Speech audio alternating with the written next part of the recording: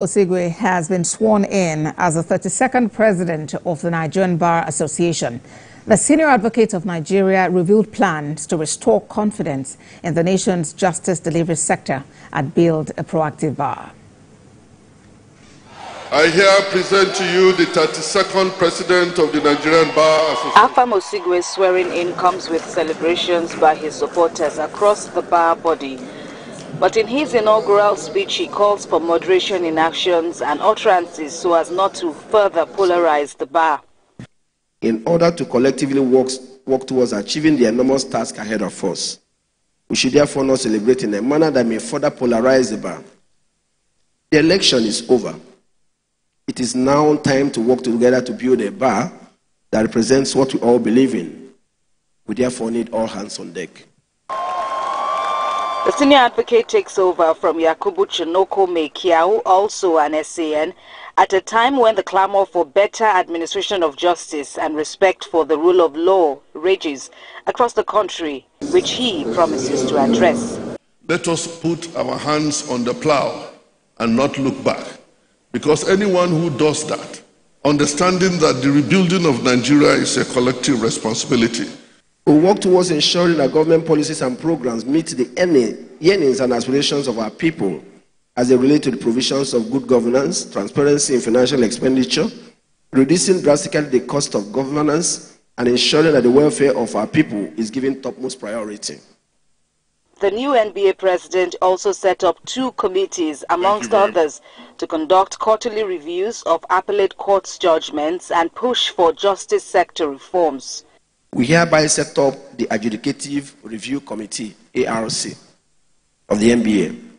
The committee will periodically review the decisions from the appellate courts, especially the Supreme Court and Court of Appeal, and present well-researched commentaries on such cases that nudge the courts towards a more coherent and consistent adjudication that promotes the rule of law and democratic freedoms. Mr. Osigwe adds that the NBA will also ensure strict compliance with the recent Supreme Court judgment, which proclaimed financial independence and autonomy for all the local governments in Nigeria, in line with the Constitution as amended.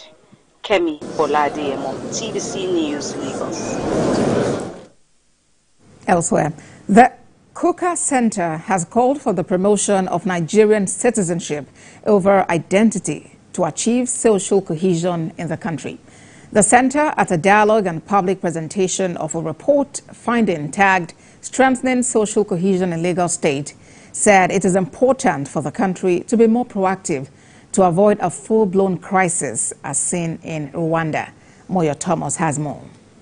The Kuka Center says, as a fallout from the 2023 general elections in Lagos, it is important to build a sense of common citizenship among Nigerians. The center conducted a research after the election and discovered that the deep division among Nigerian citizens on religious, political, and ethnic affiliation requires urgent and drastic action from the government. You cannot be a Nigerian citizen. In one place you are an indigene, in another place you are a settler, and you lose certain rights. That shouldn't be the case. What we are calling for is common national identity. You are a Nigerian and you have the right to leave any part of this country to thrive, to grow, and to realize your God-given potentials, and to use those potentials to contribute to the growth of the country. That is our argument. Cases of absence of common citizenship, that you live in Lagos doesn't mean you are from Lagos. And if you are not from Lagos, by their own definition, sometimes they would not agree to sell land to you. Sometimes the cost of entrepreneurship is raised because you are a non-indigene and you have to pay twice as much for your business to thrive in Lagos State. The Kuka Center says this research findings will not be limited to Lagos, but had to start with Lagos State due to its peculiarity. The report recommended inclusive governance, judicial and constitutional reforms that includes a need for common citizenship and national identity. Moyo Thomas, TVC News, Abuja. Now, Mandate Secretary of the Women Affairs Secretariat in the Federal Capital Territory, Adebayo Benjamin Lani, is asking women in Nigeria to actively participate in the Every Home a Garden competition. This appeal was made during a press conference, encouraging women to participate in the national initiative. Senior reporter Habib Lawal has more and will be back with business news. With the global population expected to reach over 9 billion by 2050, there is a continuous need to increase food production and buffer stocks. There's now a growing advocacy for women to be in the front line of growing fruit, crops and vegetables to enhance food security. The Every Home a Garden, an initiative of First Lady Oluremi Tinubu, is meant to encourage women to practice home farming. Where there is no hunger, there will be no anger. Because the truth, we always hear it said more commonly that a hungry man is an angry man. But when we are able to provide food, when we are able to grow food for ourselves, in the first place, a lot of the bitter complaints that goes against the government, we now look at ourselves and say, rather than point fingers with my hand, what have I grown with my hands? And when you look at that, we are now just, the First Lady isn't just stopping there. The other day we had the agricultural grant scheme, where she invested in 20 farmers each, women farmers across the nation.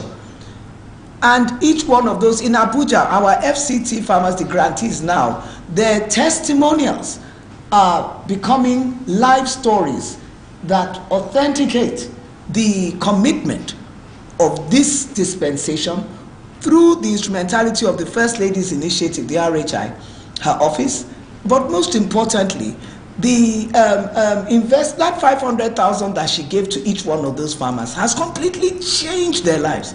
Amongst them, we have women with disability who, whatever their challenge had been, it is now past. Already proposing on getting demonstration sites, a demonstration site within the city where this thing will be seeing it and will be doing it. The competition is part of a national effort initiated by the First Lady targeting women across Nigeria to set up home gardens not just for decorative purposes but to grow fruits and vegetables for their family.